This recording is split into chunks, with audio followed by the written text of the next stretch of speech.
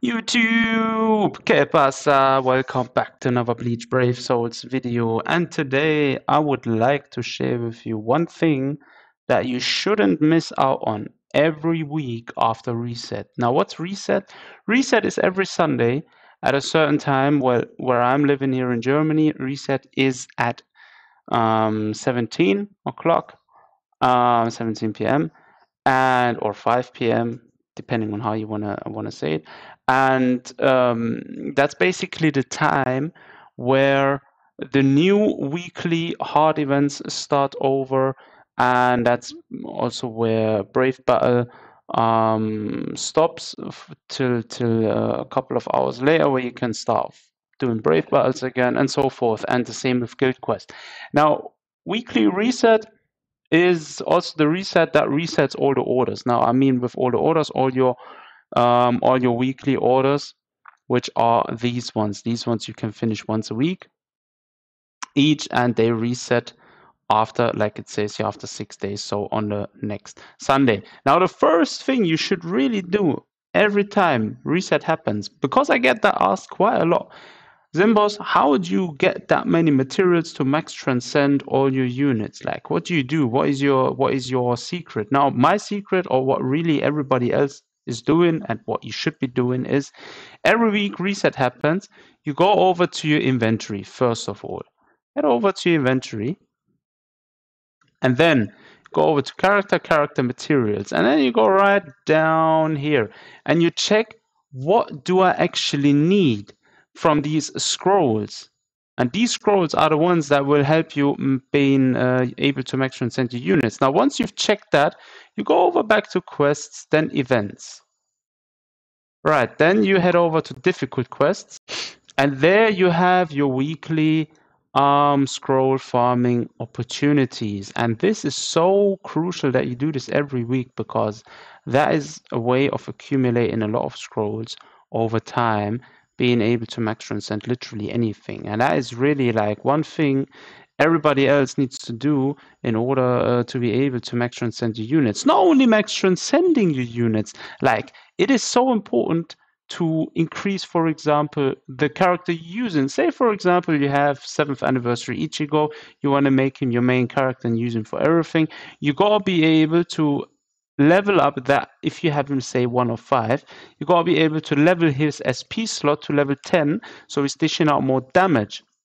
And then after that, you gotta be able to work on his links, because the secret of making a character stronger truly is on giving him strong links. Now, how do you strengthen your links? Not by putting up their their link slots, no. Rather than, you should be leveling up their transcendence too. Now, if you're given Ichigo, for example, 7th anniversary Ichigo, let's just go to edit, and let me show you what I mean. Now, let's filter character type. So let's, for example, let's do it like this.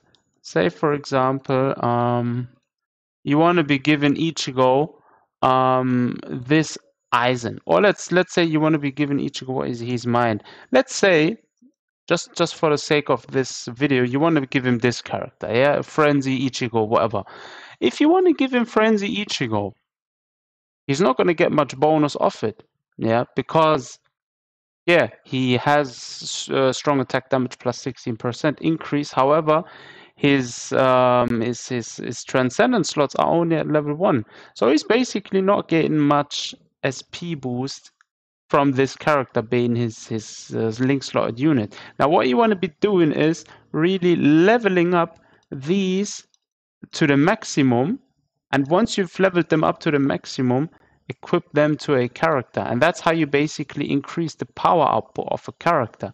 Like, for example, my Aizen here, he has for his links, why did I press that?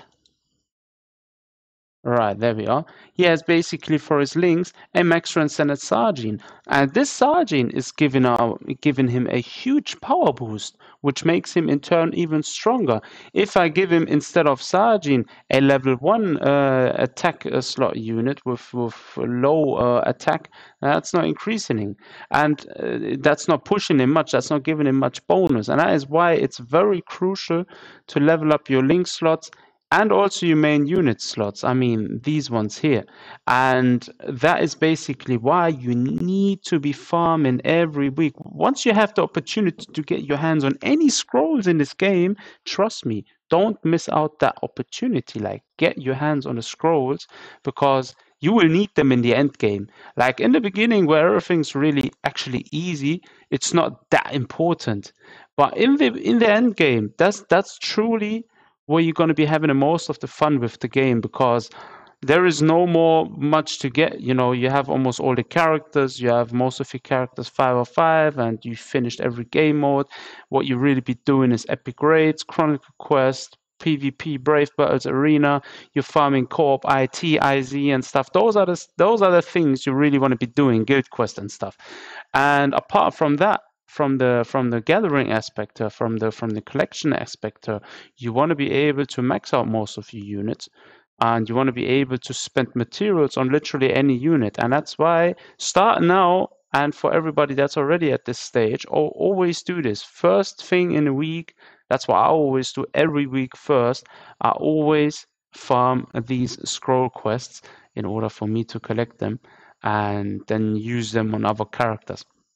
And that's basically all there is to it. There is no big secret. Obviously, you get these scrolls from other sources. One of them being you get them through the medal exchange from PvP Brave Birds. You get scrolls from Epic Raids. You get obviously your monthly scrolls from Chronicle Quest, which is why it's very important to farm Chronicle Quests. Then you get scrolls. You used to be able to get scrolls from Arena. However, Caleb made a lid on that, and they said, "Nah, we're not giving out any more essence scrolls," which actually sucks.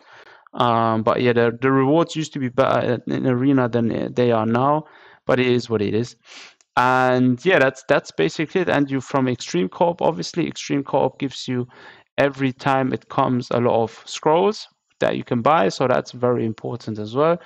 And I think that was it. Those were actually all the sources where you get most of your scrolls. And obviously, once you hit 3 million points on any point event, you get also one essence scroll at least, and you get a few small scrolls here and there, but nothing really out of the ordinary or worth mentioning. And that's basically all there is to it. Like there isn't any tricks. Unfortunately, like you can't really spend money to buy these essence to buy these upgrade scrolls. Otherwise, trust me, I probably would have bought a few of them by now.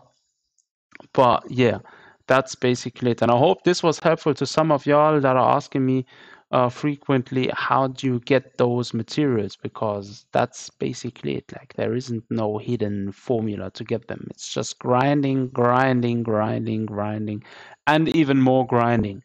And with that, I'm going to conclude the video. Thanks for joining me again. Don't forget to smash that like button, and I'll see you guys next time.